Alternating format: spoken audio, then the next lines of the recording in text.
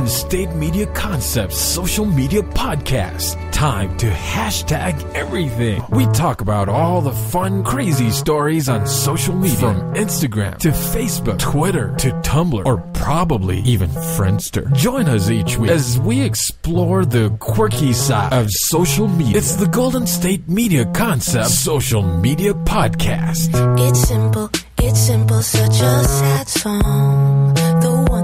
The one that we rely on to get us.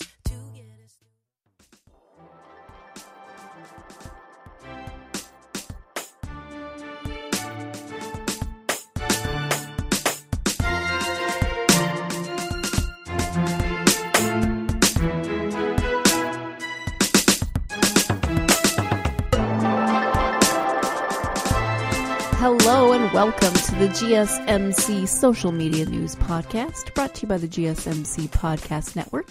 I am your host, Sarah, and I am happy to be with you today to talk about some things that are trending in social media.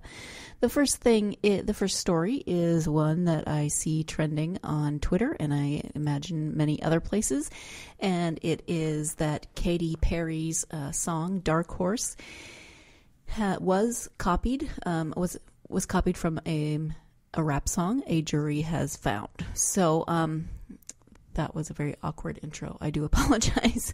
So a jury has found that pop singer Katy Perry copied a 2009 Christian rap song for her 2013 hit Dark Horse, the Associated Press reports. The decision was unanimous by a 9-member federal jury in a Los Angeles courtroom on Monday. The jury concluded that the beat of the Christian song was original enough to be copyrighted.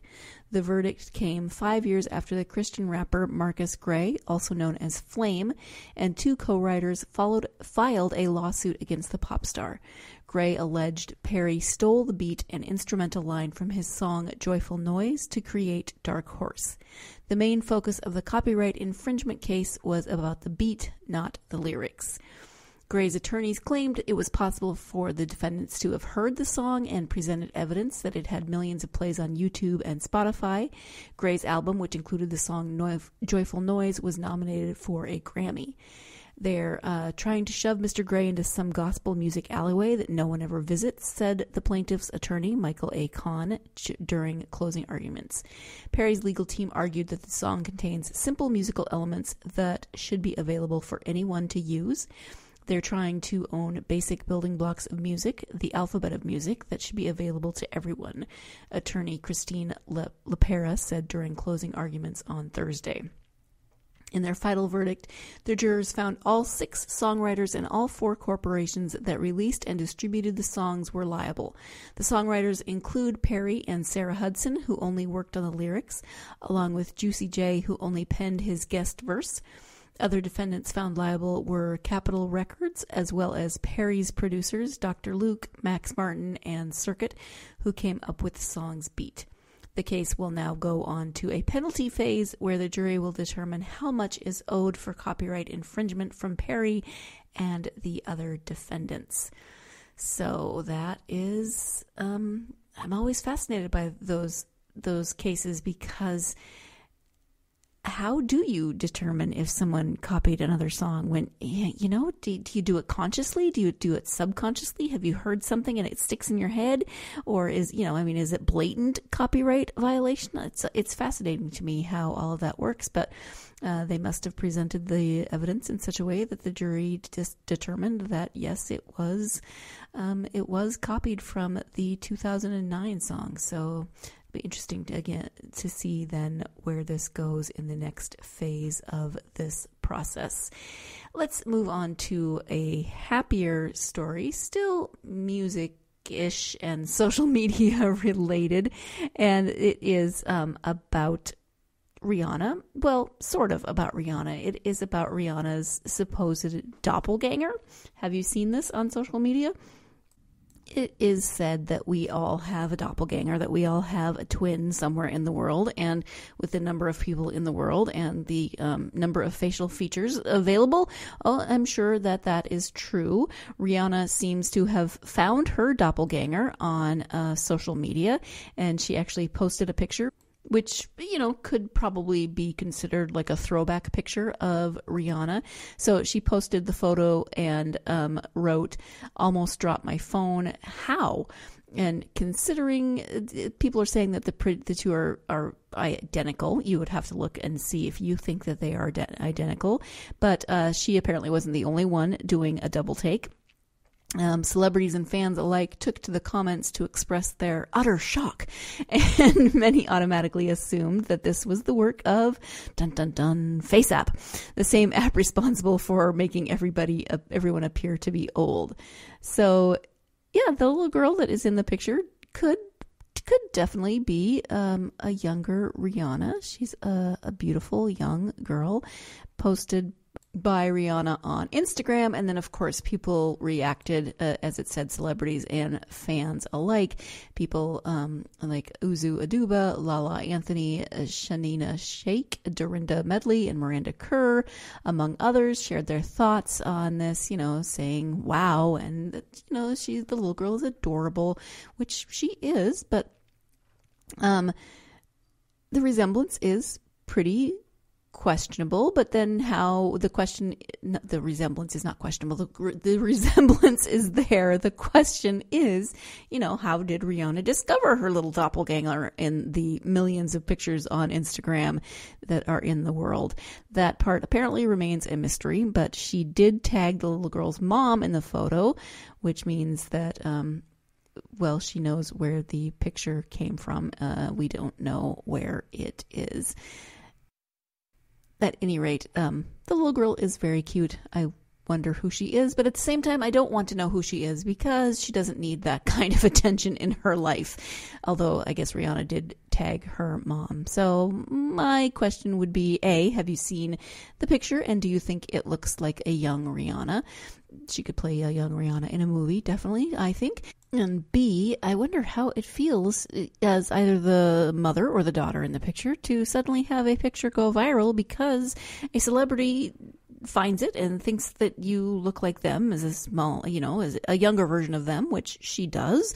I can't even imagine. Obviously, I am not a small child, but let's say if one of my nieces suddenly was viral on Instagram because she looked like a celebrity, the internet is a weird place, ladies and gentlemen. That's all I can say. The internet is a weird place. But let's go ahead and move on from, we're not going to move on from the weirdness of the internet because this is the Social Media News Podcast and we talk about the internet throughout. So what else do we have to talk about today?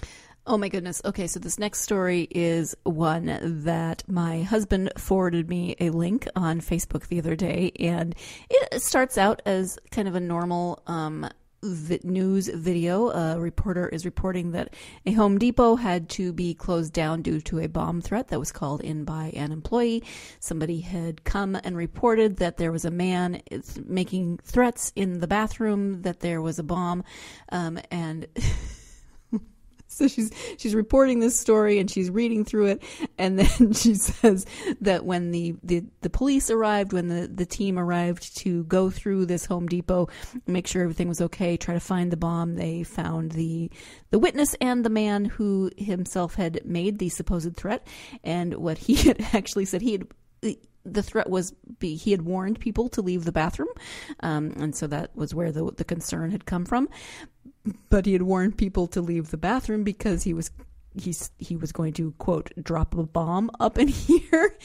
And the reporter is reading this, and she says at one point, "Yes, I just got that now." And her face, watching her face as she goes from this very professional reporter reading a news story, and then she reads it with a straight face, and then she looks over at her, I think it's her co-anchor, and says, "You asked the producer to make me read that, didn't you? You knew."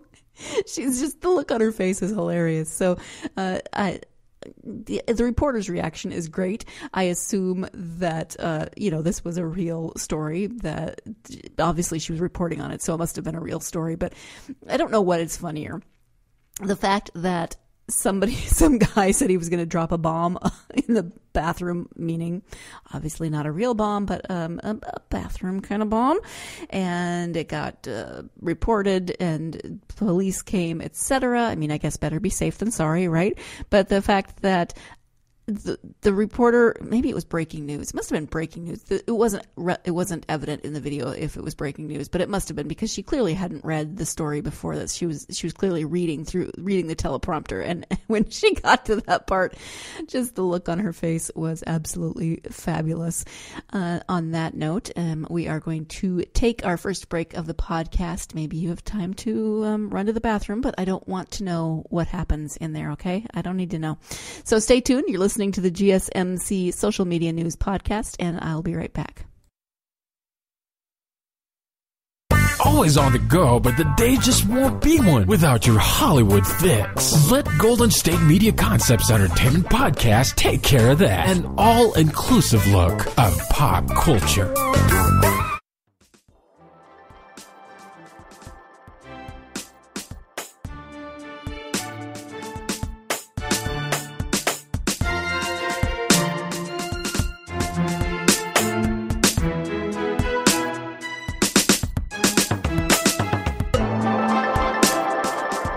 Welcome back to the GSMC Social Media News Podcast.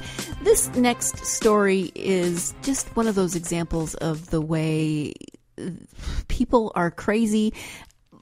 I mean, yeah, people are crazy, but the way people are just so very fascinating. That's maybe a more tactful way of saying it. And how in this day and age, this era of the internet, where you can take screenshots of interactions that you have with people, all of the fascinatingness, all the fascinating characteristics of people go on the internet, and people then are able to comment and see just how strange the world really is. So enough of my sort of vagueness there. I recently saw this story when a friend of mine posted it on Facebook, and then it started popping up in other places. Bored Panda actually even did a story on it. So a woman actually demanded that an acquaintance's dog's name be changed because she wanted to name her baby the same name. And the exchange is just, wow, it's pretty crazy. I mean, you know, when you think about baby names, there are so many things to think about. You know, is this going to be changed into some horrible nickname, or does it rhyme weirdly with the last name, or when you say them, how is it going to sound? I mean, are you naming the baby after someone special? Are you trying to make a name that is unique or special or has a certain meaning? But this interaction is just pretty amazing. So the woman whose dog is in question in this story, her name is Janae, and she was pretty astounded by this whole text exchange and ended up posting the screenshots on social media. So her story is that she says, out of the blue, she messages me telling me she's pregnant again. I think it's strange that she's telling me since we don't really know each other, but I say congratulations. I'm super happy for you, etc. She says she's having a little girl.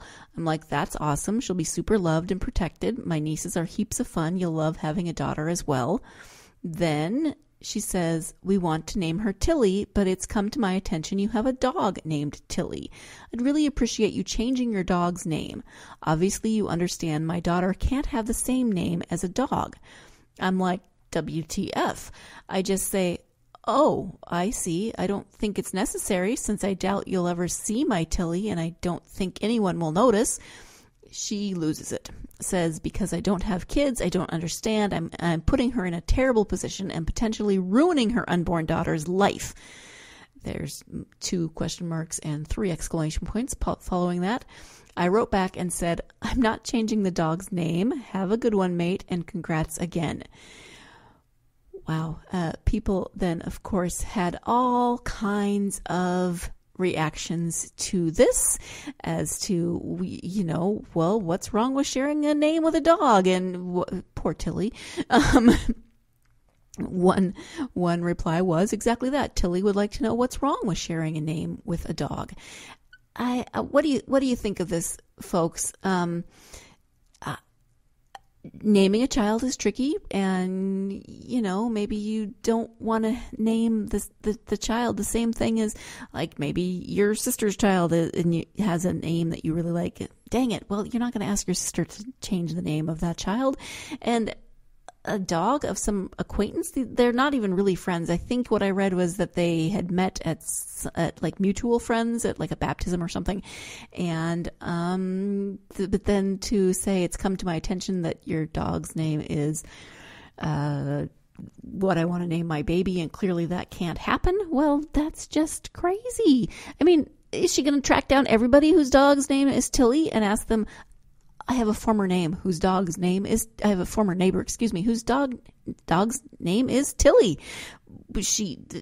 Wow, I'm just fascinated by this. Lots of people, of course, have had this conversation. I actually kind of was giving a friend of mine just like silly crap a year or so ago when they got a new dog and named their dog the same thing that our dog's middle name is. Yes, our dog has a middle name. And I didn't really care. I was like, but I did send her a silly text. I was like, hey, my dog is offended. And she was like, oh my gosh, I didn't even think about it. Ha ha ha. Well, so we have a dog. We have dogs who have the same name. Sort of. I don't know. Just wow. At any rate, according to one website, the top 5 most popular female puppy names in 2019 are Bella, Molly, or Molly with a Y or an IE, Coco, Luna, and Lucy. This year, male pups are mostly called Bailey, Charlie, Max, Buddy, and Cooper. All of those could be human names, frankly. So, wow. I just can't imagine asking someone to change their dog's name. But the reactions are pretty interesting, ranging from the reasonable to the, wow, people, calm down. Then some users actually shared positive stories about what it means to share a name with a dog. I just can't stop thinking about that scene in Indiana Jones where, his dad keeps calling him Junior, and then he says, we named the dog Indiana, and the one guy says, you're named after the dog? Well, yeah. So he says I was very fond of that dog. But as someone who was named after a dog named Tilly and since become besties with another dog named Tilly, it's great sharing a name with a mutt. Another person said, my daughter has the same name as my sister's dog. She's dead now. The dog, not my daughter. Thank you for clarifying. Wow. Actually, she died 30 years before my daughter was born. I think we were safe by then. Another comment. We were going to call Rachel Renee, but then Mr. Doc's then BFF's girlfriend got a dog called Renee. They did not know we were going to call the baby Renee. It never occurred to me to ask them to change the dog's name. My second husband had a dog named Flynn, which is my son's name. I had a dog named Cooper, which is my grandson's name. We laughed about it. No dog or human names were changed. This woman is an idiot. See, that's a little harsh, but my cousin just recently had a baby boy, and she named him after her childhood best friend, the family dog. See, wow. I mean, there's a lot of interesting things that happen in the world, and because of the internet, well, now we get to read all about them. Things that might have been sort of minor have become not so minor anymore. At any rate, let's move on from that silly, crazy, weird, fascinating story of strangeness and take our second break of the podcast. When we come back, 2 stories that restore my faith in humanity as opposed to the story that we just talked about. So stay tuned. You're listening to the GSMC Social Media News Podcast, and I'll be right back. Tired of searching the vast jungle of podcasts? Now listen close and hear this out. There's a podcast network that covers just about everything that you've been searching. The Golden State Media Concepts Podcast Network is here. Nothing less than a podcast bliss with endless hours of podcast coverage. From news, sports, music, fashion, cooking, entertainment, fantasy, football, and so much more. So stop lurking around and go straight out to the Golden State Media Concepts Podcast Network. Guaranteed to fill that podcast itch.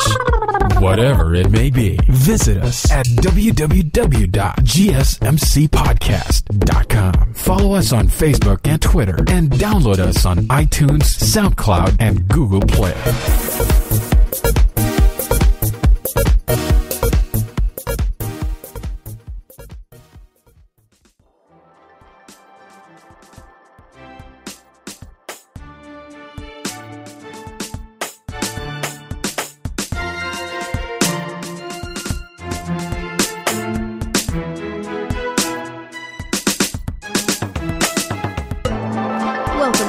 GSMC Social Media News Podcast. As I said before the break, we are going to turn our attention to stories that have gone viral for nicer reasons. The first is that sisters have honored their dad with a rather funny obituary, including the line, "He loved not wearing pants at home." I have an interesting thought process when it comes to obituaries. I have worked in several jobs that involved working with families who were in the process of planning funerals, and sometimes reading obituaries just made me sad. You know, it was like this person was 90 years old, and the only thing that the family could think to write was, you know, she loved gardening or something. So when I come across unique obituaries, especially ones that clearly show the love the family has, even if it's kind of an irreverent or silly love, I like those kinds of things. So when Tom W.J. Mulligan of Nashua, New Hampshire, died suddenly on July 16th, his two daughters reacted in the best way they knew how, by cracking jokes. Kim Mulligan, 38, of Los Angeles, and Amy Mulligan Shapiro, 33, of Draycote, Massachusetts, said that their father was always a jokester, so it was only fitting that he be honored with a funny obituary. Kim is quoted as saying, "Dad didn't play a lot of practical jokes. He was just funny in general. He was totally irreverent, sarcastic, and dry. He loved jokes that were too soon." I think this obituary would fit into that category.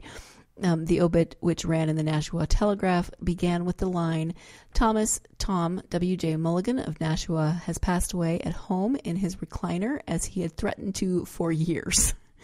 In this unique tribute, Mulligan was described by his daughters as a kid from Brooklyn who grew up to live the American dream of marriage, a career, a house in the suburbs, and 2 pains in the ass kids.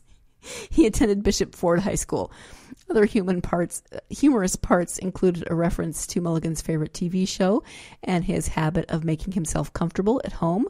His love of Doctor Who was only surpassed by his love of not wearing pants at home. He often combined these two interests. Mulligan was 68 at the time of his death, and his passing came as a surprise to his daughters. Kim said it was very unexpected. He was not the picture of health, but he seemed fine. It looks like he went due to a sudden medical event without a lot of pain, and he was in his recliner as he threatened to do. He showed us. She says, "We inherited his sense of humor, and that is a gift. Instead of crying while we were making arrangements, we were cracking jokes. Of course, it doesn't mean we aren't incredibly sad, but it's definitely what he would have wanted." The obituary does end with a typical list of who the deceased is survived by. For Mulligan, that includes his wife, Iris Mulligan. I wonder what she thinks of the obituary.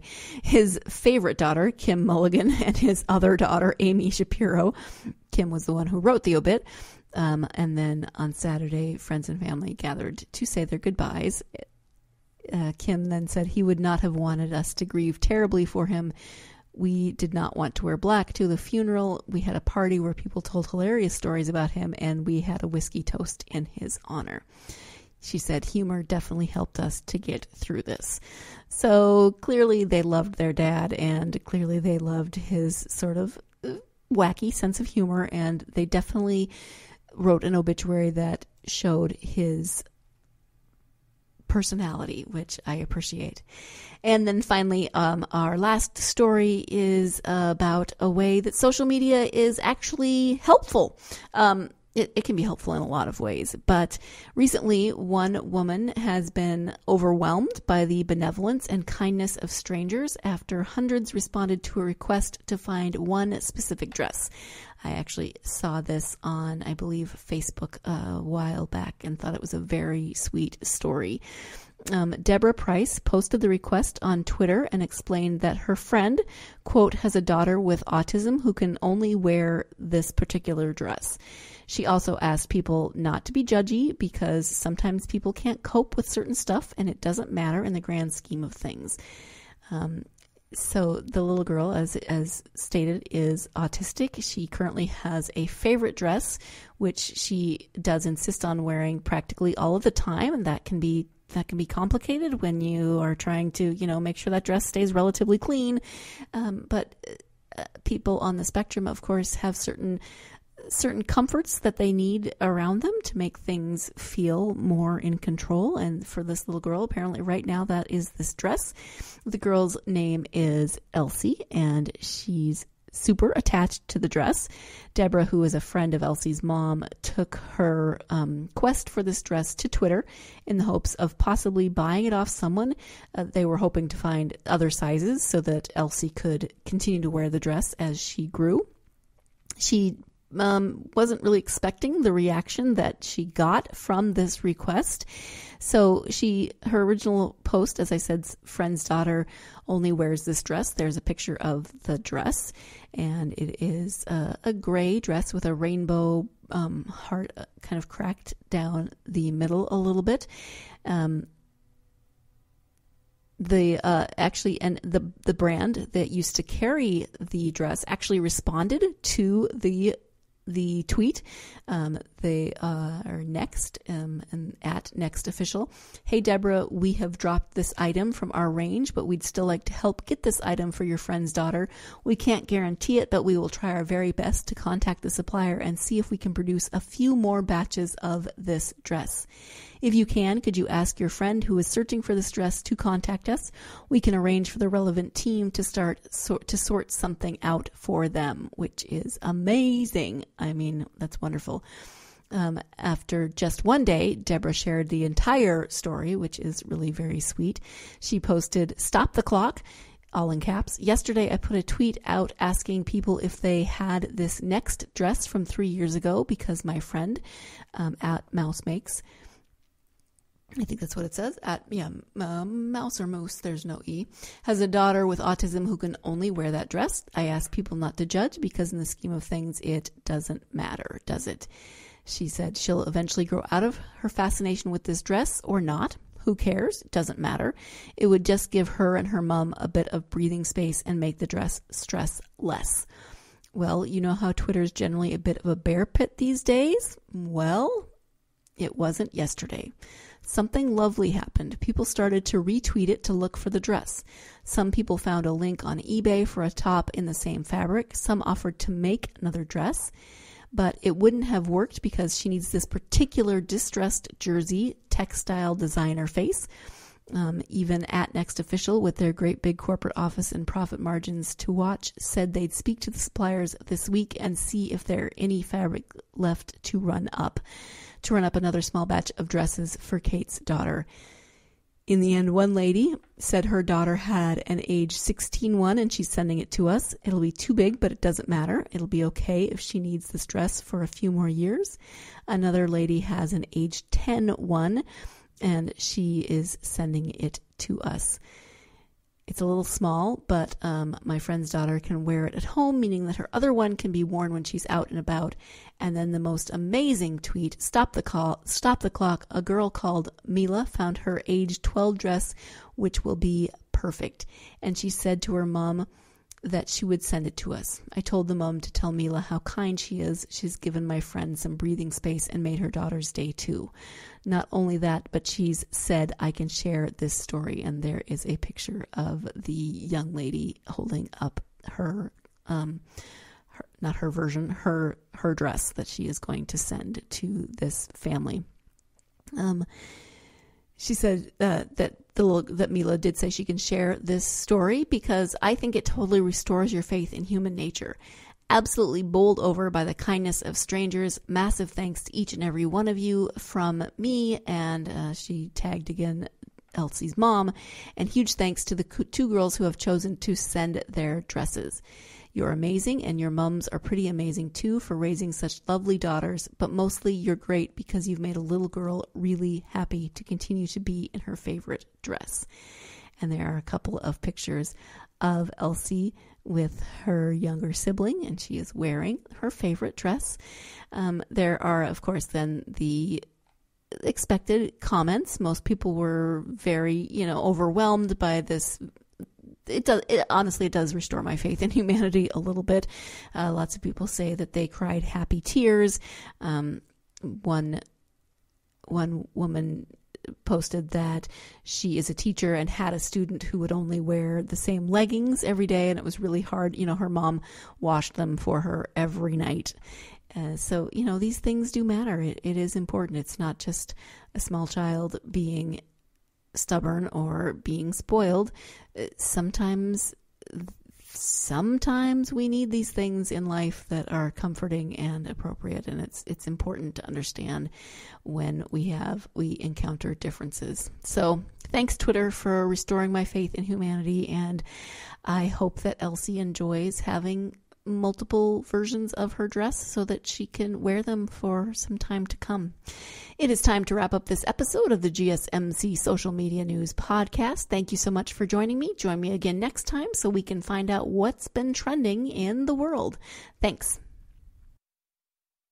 You've been listening to the Golden State Media Concepts Social Media Podcast, part of the Golden State Media Concepts Podcast Network. You can find this show and others like it at www.gsmcpodcast.com. Download our podcast on iTunes, Stitcher, SoundCloud, and Google Play. Just type in GSMC to find all the shows from the Golden State Media Concepts Podcast Network, from movies to music, from sports to entertainment, and even weird news. You can also follow us on Twitter and on Facebook. Thank you, and we hope you have enjoyed today's program.